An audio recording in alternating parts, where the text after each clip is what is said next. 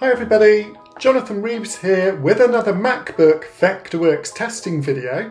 Now today we're going to be looking at testing Vectorworks on my brand new MacBook M1 Pro, and it's going to be pretty exciting, I can assure you, so do make sure you stay to the end of the video.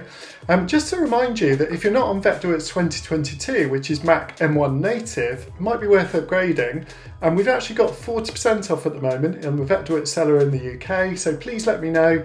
I can certainly give you at least 10 or 20 reasons why you should upgrade to 2022. It's absolutely awesome, but that big one, it runs Mac native on Apple Silicon, is a good one. So the 40% off will help too. Now just one more favour to ask you, I've also been nominated for 3 awards at this year's Computing Construction Awards, going to London for the big event on November the 11th, and I'm hopeful I would love to just do well in those awards. So please, if you're a fan of my videos, please vote for me to be Channel Partner of the Year at the Vectorworks Computing Construction Awards. What I'm going to do is put the link in the description. All you need to do is pop on and vote, and we'll be very, very grateful. Thanks for watching and enjoy the video. Bye bye. Okay, so let's get started with the test of Vectorworks running natively on my new MacBook M1 Pro. Here you can see a project that I've been working on for a while. It's for a new eco home, and I just managed to get planning permission for this project, which I'm very chuffed about. But more importantly, you can see it's running pretty fast on the M1 Pro so far. So what I'm going to do is basically just kind of pop in and turn the other layers on. So you can see it's a 3-layered model, ground floor, first floor and a roof layer.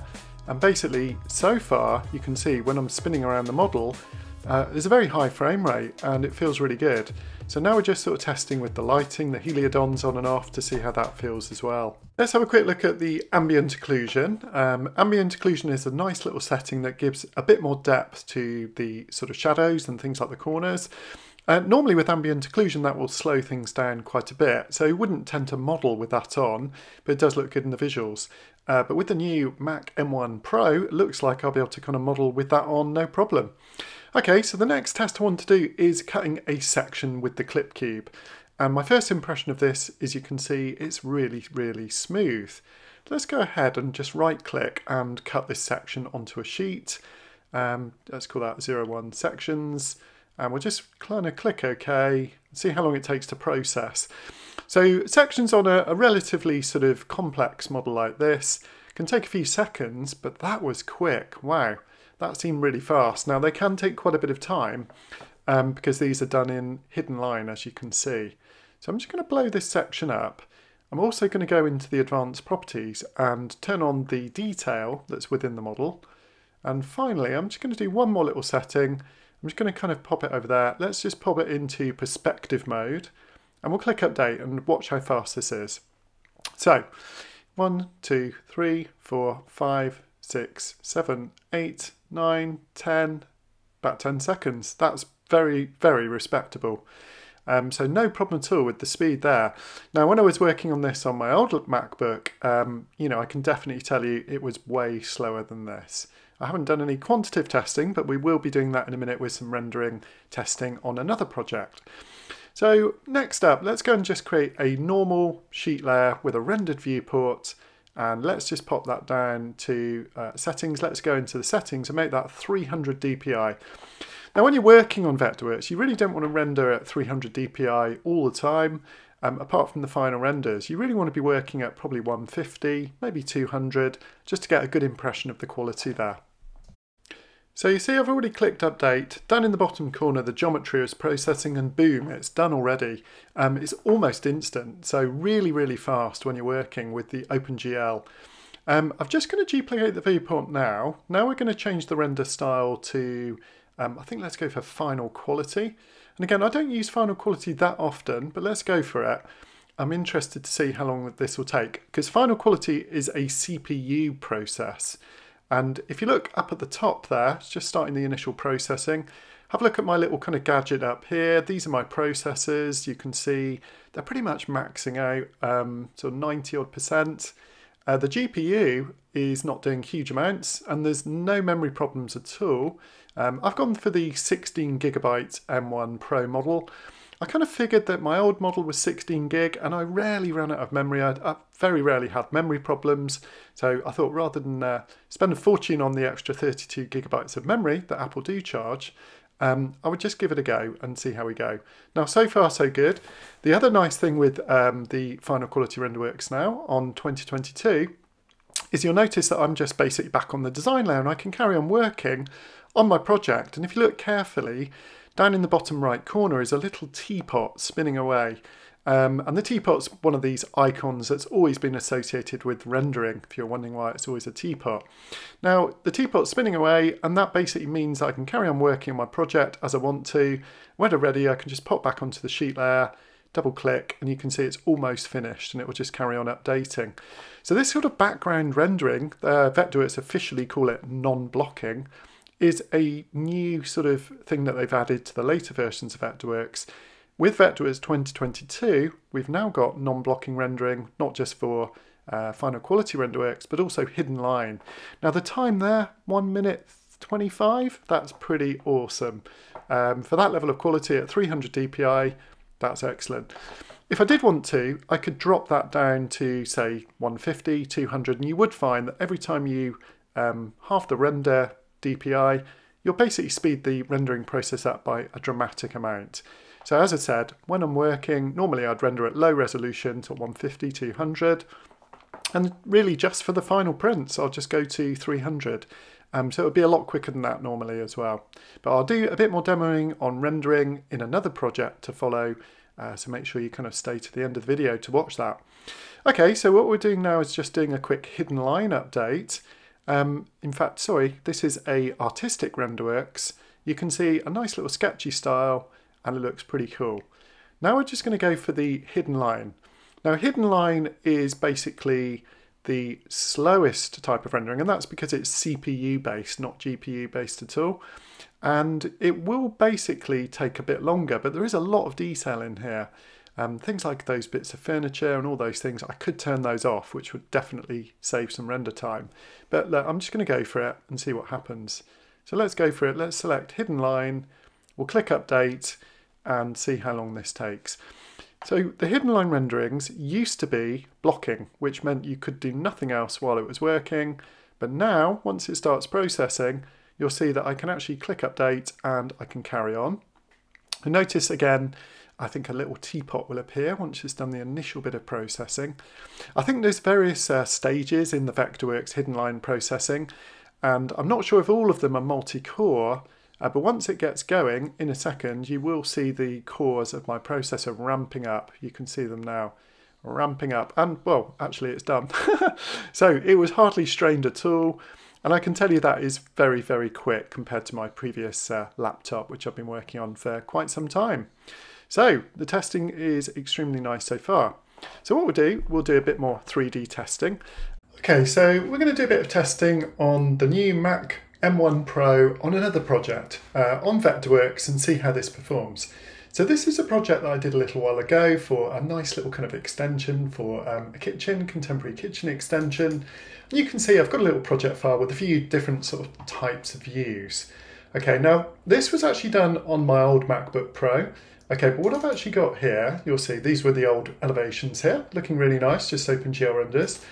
What I've done here is made a nice little comparison for you.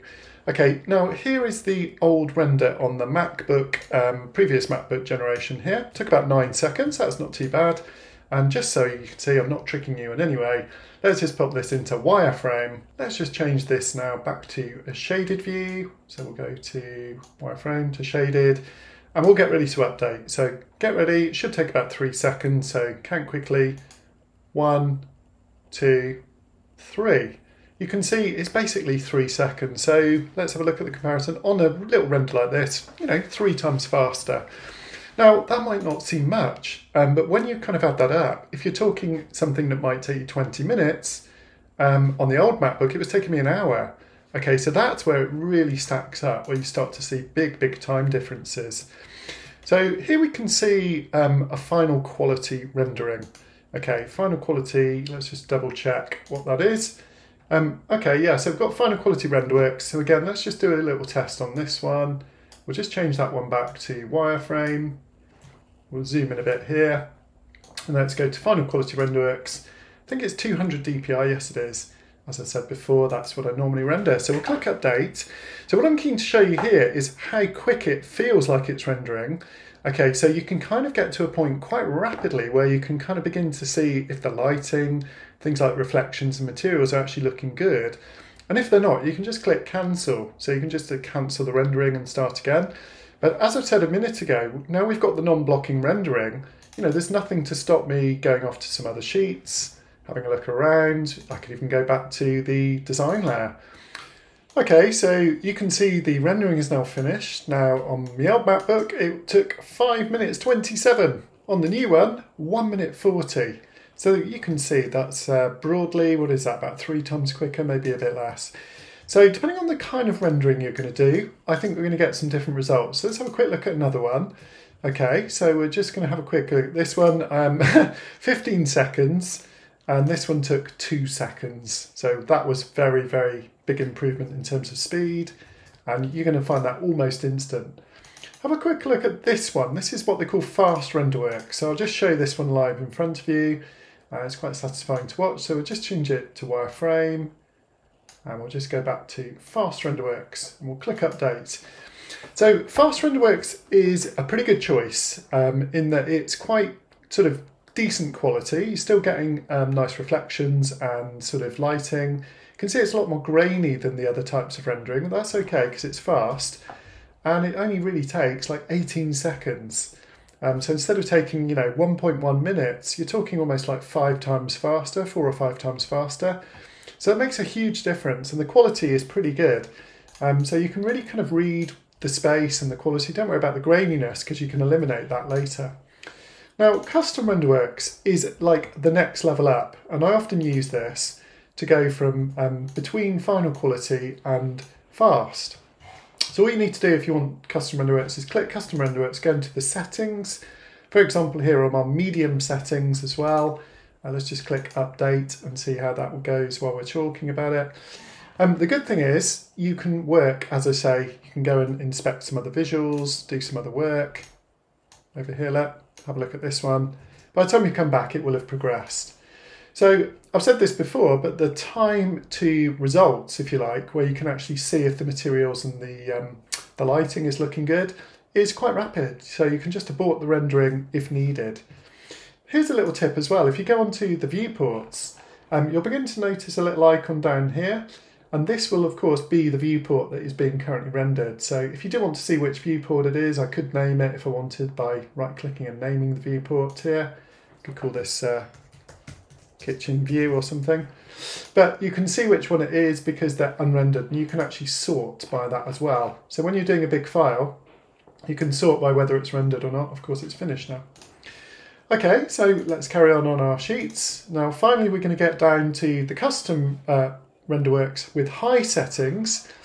Now what you're going to see with the custom renderworks with high settings is the quality is very good and it's pretty much as good as final quality. So in some ways, having looked at the quality difference between custom and final, you may as well use either fast renderworks, I would say, or just go for final. Or custom with medium settings will work well for you as well. Let me just show you this one. So there's all sorts of artistic render styles that we come with Vectorworks these days, and some of these are quite fun to try. Again, let's just have a quick look. I'll do the update. So 1 minute 53 seconds on the old MacBook. The new one you can see absolutely ripping through it. Now I just want to bring across for a moment my processing. So I just want to show you what's going on behind the scenes. Okay, so if you do ever want to do this, you just need to pop down to your program activity monitor. Okay, normally the activity monitor will give you all sorts of statistics about your computer, energy usage, memory usage, all this sort of thing, so very, very detailed. But what I would like to show you is if you just go up to Window, you can pop open CPU usage and GPU usage as well. So this is actually quite useful just to keep an eye on while you're working. You can see if you're running out of memory and see what the issue is. And I guess what I'm trying to show here is really my 2 efficiency cores are very busy doing their thing, but my core performance cores not really doing that much, especially the ones 9 and 10 and 7 and 8. So, you know, the further you go down in the course, the less work they're doing. The GPU is being kept quite busy, but that's because I've got quite a few other programs open in the background as well. If I quit those out, they'll be reduced. But here you can see the processing power as well. Here's another artistic style. You can see, I didn't benchmark the time on that one, but it only renders in sort of 9 seconds. Now this sheet is really interesting. Let's move these sort of processing bars across for a second. So what I've done here is a whole bunch of different tests. You can see I did 70D DPI on the old MacBook, OpenGL 3 seconds, 3 seconds, and so on. So you can really kind of see the benchmarking coming across and compare the two. Now I did it on 72 and everything was pretty fast, like literally it was all 3 or 4 seconds. So if I go onto the 300 DPI sheet, you get a bit more of an accurate comparison. So for example, if I look here, Final Quality Renderworks, or Custom Renderworks, sorry, 3 minutes 19, and then on the new one, 51 seconds, so, you know, 3.5 times quicker. For example, this one here, 3 minutes on Final Quality Renderworks, 54 seconds. So, as I've said before, 27 seconds for this hidden line on the new MacBook, 1 minute there. So, you know, some processes like hidden line are maybe twice as fast, 2 and a bit times quicker. Final Quality Rendering seems to be at least 3.5 times faster, which in my view is quite a big deal, and it makes a big difference. So this is a really handy file, and maybe it's something that I'll share with you if appropriate, and you can do some testing of your own. But I do hope you enjoyed that initial sort of testing video and just seeing how Vectorworks performs. But I can tell you that I've been sort of starting to kind of use it now on a few more projects. What's really impressive is just the snappiness. It just feels very responsive. You know, every time you sort of turn a layer on and off, it's just right there. Things like the spinning around, super fast. I don't know whether I've got any save views. Yes, I have got a few save views in here. Just see how I can sort of jump to those save views. Super quick. Just jump to those. Really nice. Let's go back to that one. It's a section as well with the clip cube, so that works really well. So my view is the new M1 Mac Pro processing has made my Vectorworks much faster than my previous laptop, and that was with an eGPU. So to be honest, those other render tests was with a Vega 64 eGPU plugged in. So very interesting in that it's way faster than that. You can drive around in good frame rates, nice and smoothly. So I do hope you've enjoyed this video. It's been fun to make, and thanks very much for watching, and I look forward to seeing you in the next project and in the next video. Take care. Bye bye.